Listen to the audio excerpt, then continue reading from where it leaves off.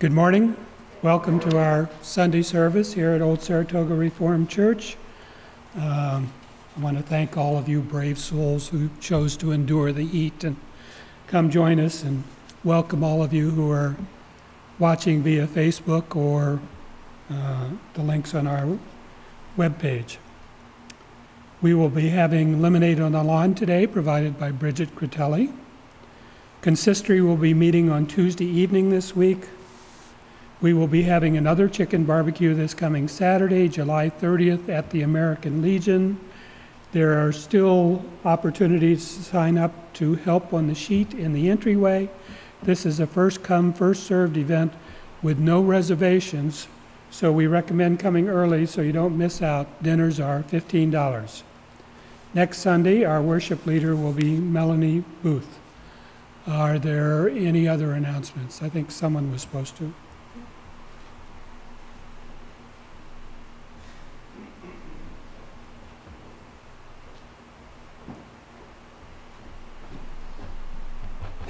Good morning. In case you didn't hear Pat, our chicken barbecue's this Saturday. So come get your chickens from 4 to 5:30, first come, first serve. You don't want to miss out.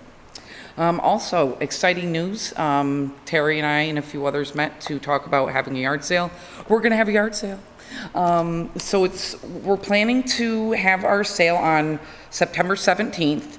I'm sure you're all wondering, when can you bring stuff? So calm down, calm down. You have to wait a little while. August 22nd is when you can start bringing items. If you would like to start bringing clothes, Terry said she will welcome that anytime starting now. That gives her time to sort through those clothing items. We ask you to please not bring us furniture. It does not sell, and I can't get rid of it after the sale. If you could avoid bringing us sets of china, those are also hard to get rid of. Coffee mugs, please no, and no electronics. Believe me, you'll find lots of things in your house besides those things that I'm sure you still want to get rid of, and we'll gladly accept those. Thank you.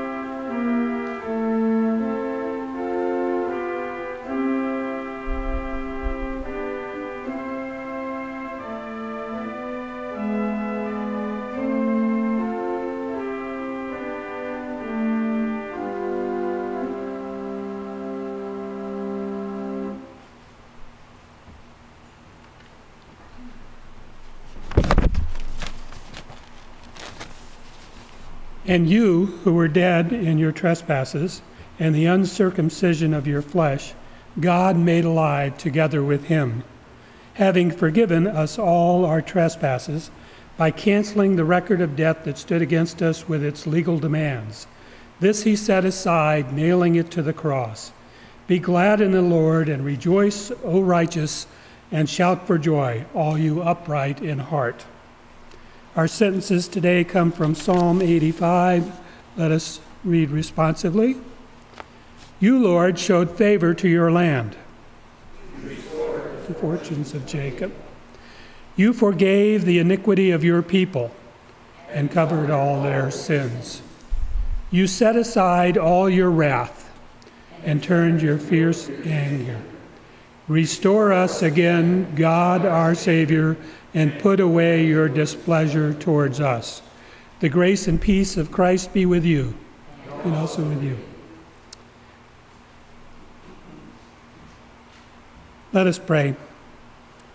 O Christ, let my greatest delight be to see you loved and your praise and glory proclaimed especially the honor of your mercy. O God, let me glorify your goodness and mercy to the last moment of my life, with every drop of my blood and every beat of my heart. Would that I be transformed into a hymn of adoration of you. When I find myself on my deathbed, may the last beat of my heart be a loving hymn glorifying your unfathomable mercy. Amen. Our hymn is number 519, It Is Well With My Soul.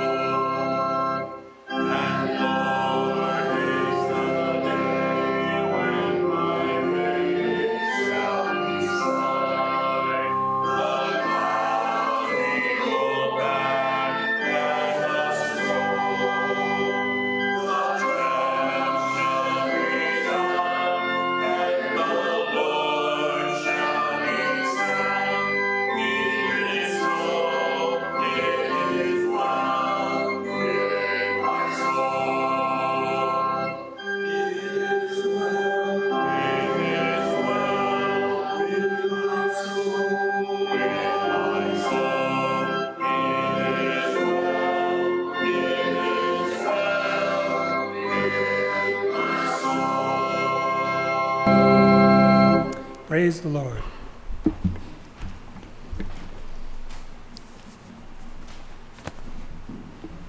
Join me in our prayer of confession.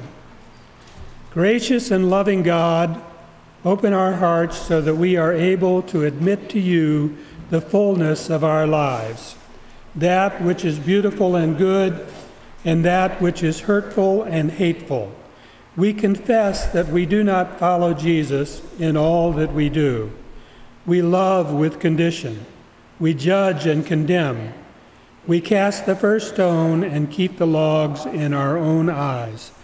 We do not return to you as the source of our healing. Forgive us, we pray. Forgive our sins and empower us to be the imitators of Christ in love and service. Amen. Hear this assurance of God's forgiveness. The Lord is compassionate and gracious, slow to anger, abounding in love. He will not always accuse, nor will he harbor his anger forever. He does not treat us as our sins deserve, or repay us according to our iniquities. For as high as the heavens are above the earth, so great is his love for those who fear him. As far as the east is from the west, so far has he removed our transgressions from us. Amen.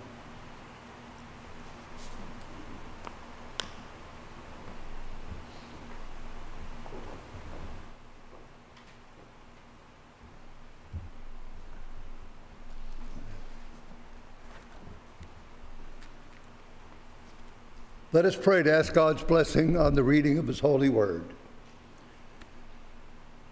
Gracious God, your word instructs us and shows us the way that we should go in our daily walk. Help us to listen carefully to your word. Help us to breathe in the lessons that you have prepared for us this day. I ask this in Jesus' holy and precious name. Amen. From Psalm 85, a prayer for restoration of God's favor. Will you be angry with us forever? Will you prolong your anger through all generations? Will you not revive us again, that your people may rejoice in you? Show us your unfailing love, Lord, and grant us your salvation. I will listen to what God the Lord says. He promises peace to his people, his faithful servants, but let them not turn to folly. Surely his salvation is near to those who fear him, that his glory may dwell in our land. Love and faithfulness meet together. Righteousness and peace kiss each other. Faithfulness brings forth from the earth, and righteousness looks down from heaven. The Lord will indeed give what is good, and our land will yield its harvest. Righteousness goes before him and prepares the way for his steps. And from Paul's letter to the Colossians, spiritual fullness in Christ. So then, just as you have received Christ Jesus as Lord, continue to live your lives in him, rooted and built up in him, strengthened in the faith as you were taught, and overflowing with thankfulness. See to it that no one takes you captive through hollow and deceptive philosophy, which depends on human tradition and the elemental spiritual forces of this world, rather than on Christ. For in Christ all the fullness of the deity lives in bodily form, and in Christ you have been brought to fullness.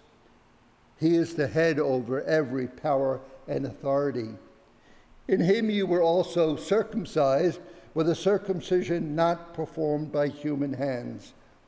Your whole self, ruled by the flesh, was put off when you were circumcised by Christ, having been buried with him in baptism, in which you were also raised with him through your faith in the working of God, who raised him from the dead.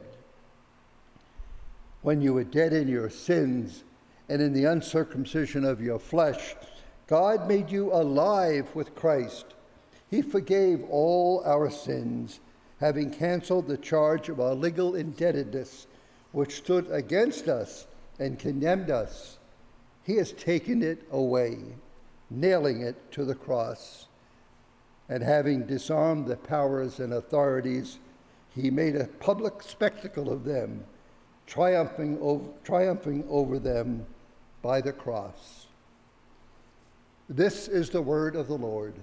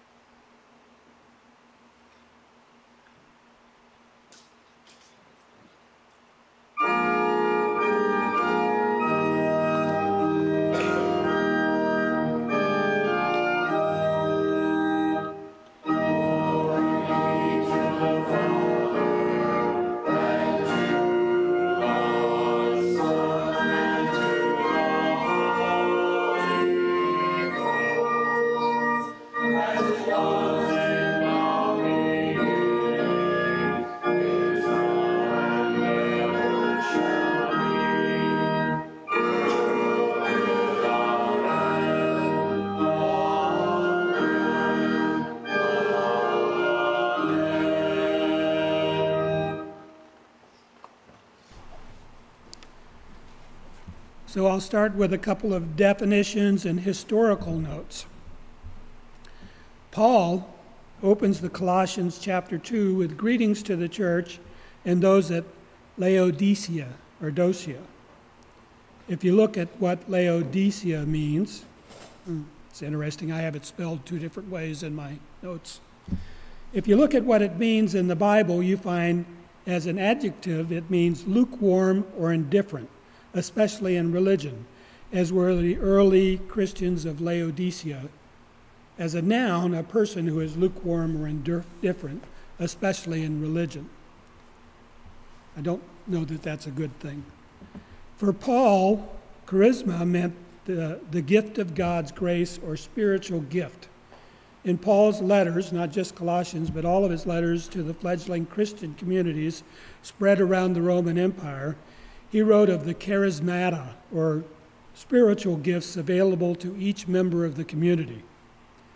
Paul identified 9 of these gifts, none of which were leadership. The gifts were interlocked and supposed to serve the church without the need of imposed leadership. By the 4th century after Christ's death, the church had suppressed the notion of charisma deriving directly from the Holy Spirit. Conveniently, in its place was a hierarchy of church leadership. Charisma survived only in heretical outposts such as prophets claiming direct inspiration.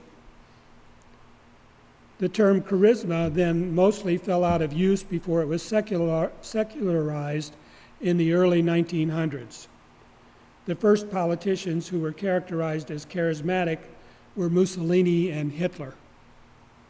The first ones characterized as charismatic in a positive way were JFK and his brother Robert. I'm going to continue my sermon this morning from where our liturgist left off with Colossians chapter 2, starting with verse 16. Therefore, do not let anyone judge you by what you eat or drink, or with regard to a religious festival, a new moon celebration, or a Sabbath day. These are a shadow of things that were to come. The reality, however, is found in Christ. Do not let anyone who delights in false humility and the worship of angels disqualify you. Such a person also goes into great detail about what they have seen. They are puffed up with idle notions by their unspiritual mind. They have lost connections with the head, from whom the whole body, supported and held together by its ligaments and sinews, grows as God causes it to grow. Since you died with Christ to the elemental spiritual forces of this world, why, as though you still belong to the world, do you submit to its rules? Do not handle, do not taste, do not touch. These rules, which have to do with things that are all destined to perish with use, are based on merely human commands and teachings. Such regulations indeed have an appearance of wisdom with their self-imposed worship, their false humility, and their harsh treatment of the body. but they lack any value in restraining sensual indulgence. The Apostle Paul spent about 5 years altogether in jail or under house arrest before eventually being beheaded. During the time he was in prison, he was visited by Epaphras, who founded the church in Colossians. Epaphras gave a generally good report of the church, but did indicate that the church there was being influenced by many of the cultures that were coming together and were veering into Gnosticism and other signs of religious syncretism. So a couple big words there. Gnosticism emphasizes personal spiritual knowledge above orthodox teachings and institutions. Although this was a first century heretical movement, there are still Gnostic groups today throughout the world, including in the United States. Religious syncretism, which includes Gnosticism, is a combining of different cultural beliefs that happens when different cultures live closely together. The Roman Empire was known for combining their beliefs with local beliefs when convenient in order to legitimize their rule. A more modern example of religious syncretism would be the Unification Church, founded by religious leader Sun Myung Moon in South Korea in 1954. Its teachings are based on the Bible, but include new interpretations not found in mainstream Judaism and Christianity, and incorporates East Asian traditions. So here in chapter 2 of Colossians, Paul addresses his concern with these practices. In verses 1 through 10, he tells us to focus on Christ and not get lost in worldly philosophies and spiritualism. In verses 11 through 17, he deals with Jewish legalism. Christian Jews wanted newly converted Greeks or other Gentiles to follow their practices, including circumcision. Paul assures us that Christ is our circumcision, and likewise is the answer to other requirements such as diet or special holy days. Then Paul addresses mysticism, which includes asceticism, worship of angels, and visions. An ascetic is a person who dedicates his life or her life to a pursuit of contemplative ideals and practices extreme self-denial or self-mortification for religious reasons. I'll just mention that one commentary on this chapter I read said, "This can be a very challenging passage to interpret.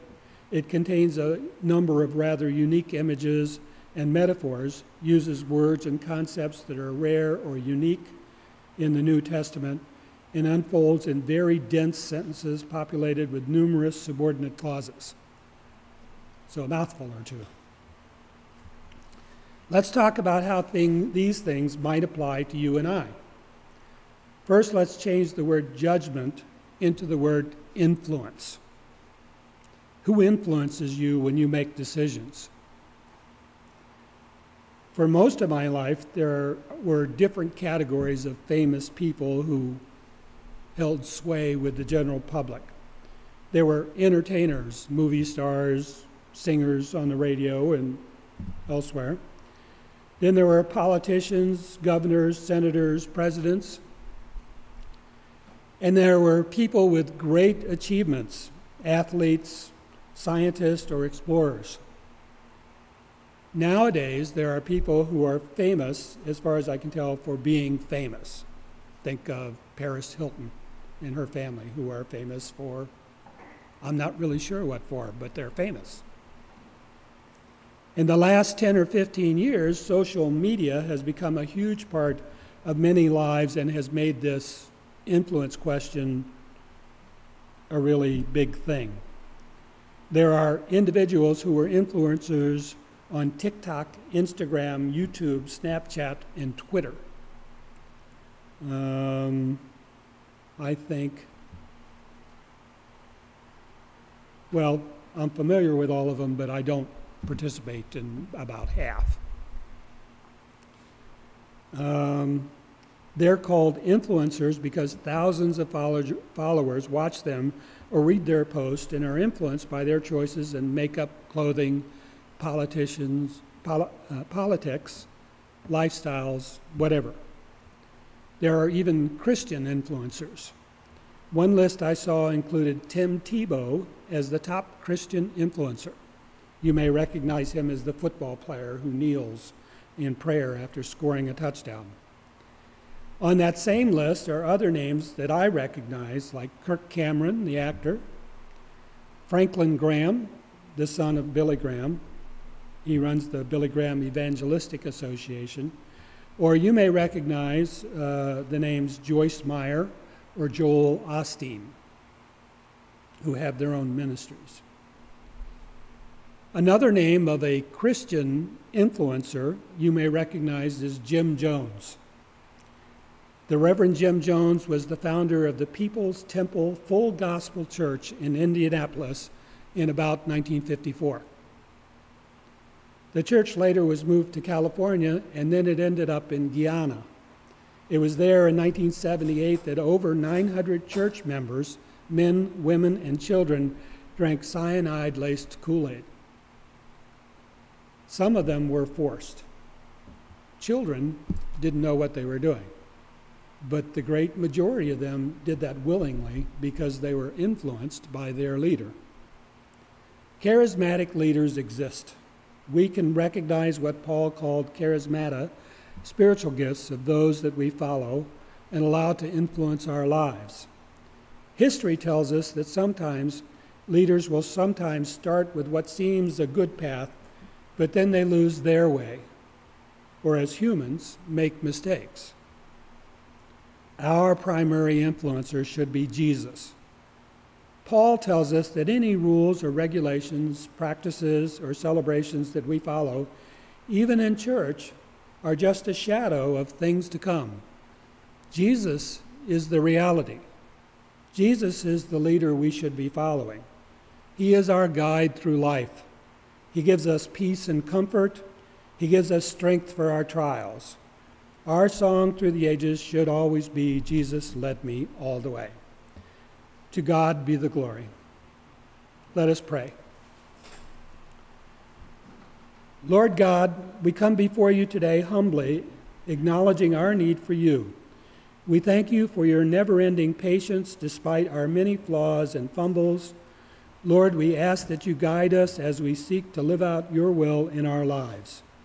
We know your word is a light unto our path, so help us to seek you out each day, to read your word for guidance and direction. Lord, may your loving hand direct our steps as we go out into the world today. In Jesus' name we ask these things. Amen. Our hymn is number 641, All the Way My Savior Leads.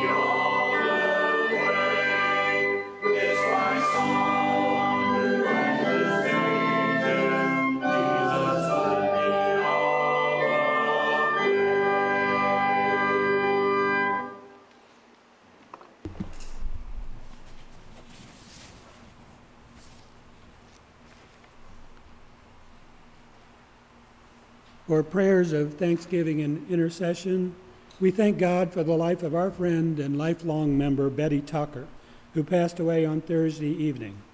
Betty sang in our choir, and we expect she is now singing in heaven. We extend our condolences to her son, Christopher, our valued minister of music and tech guru, and pray that God will surround you, Christopher, with his peace and comfort. There will be a graveside service for Betty on Thursday morning at the Prospect Hills Cemetery. We continue to pray for Katrina and Corey Helwig's baby, Grayson, who was able to come home this week after having surgery the day after his birth. We pray for the people of Ukraine and for those everywhere who are suffering at the hands of others. We pray for those who are suffering as a result of the intense heat that is affecting people throughout the world. Are there any other prayer requests? Let us pray. Dear Father, we thank you for all your gifts. We ask that you would be with us as we strive to do your will throughout the world as we go about day to day.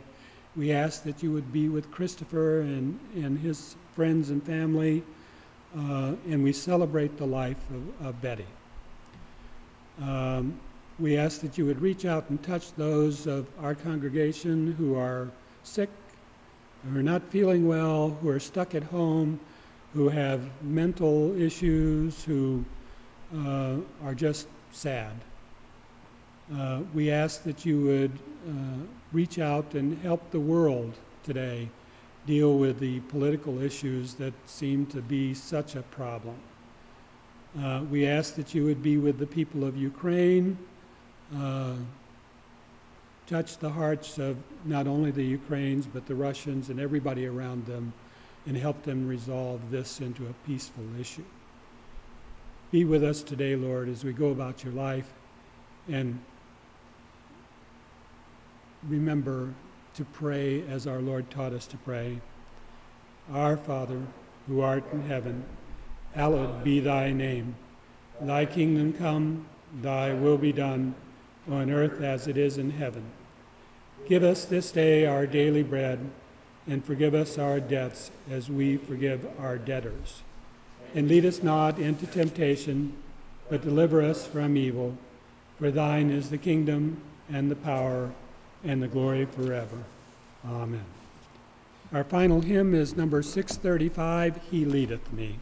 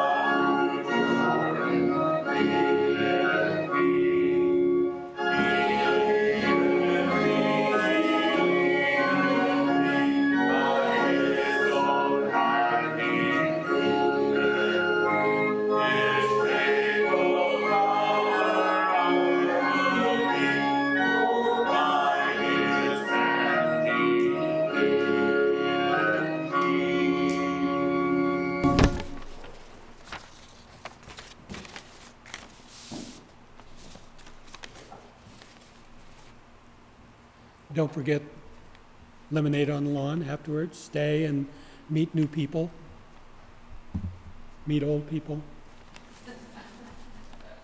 I'm 70, so I'm old, I guess. Let the word of Christ dwell in you richly, teaching and admonishing one another in all wisdom, singing psalms and hymns with thankfulness in your hearts to God. And whatever you do, in word or deed, do everything in the name of the Lord Jesus, giving thanks to God the Father through him. Amen.